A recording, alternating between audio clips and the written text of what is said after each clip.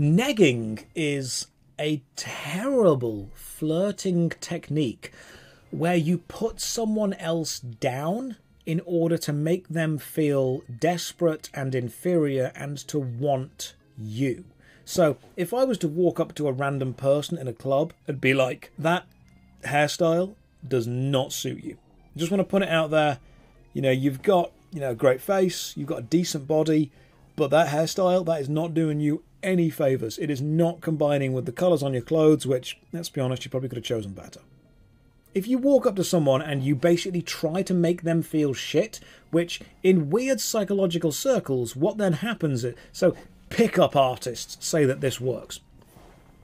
You say something negative to someone, which makes them seek your approval.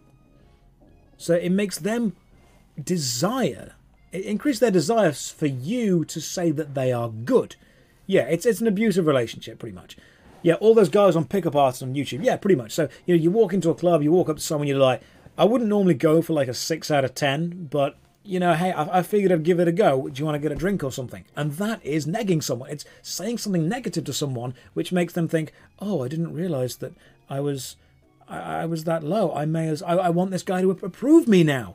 Yeah, moreover, your hair sucks, but I like it. Yeah, you can do that one as well. It supposedly works on women with low self-esteem.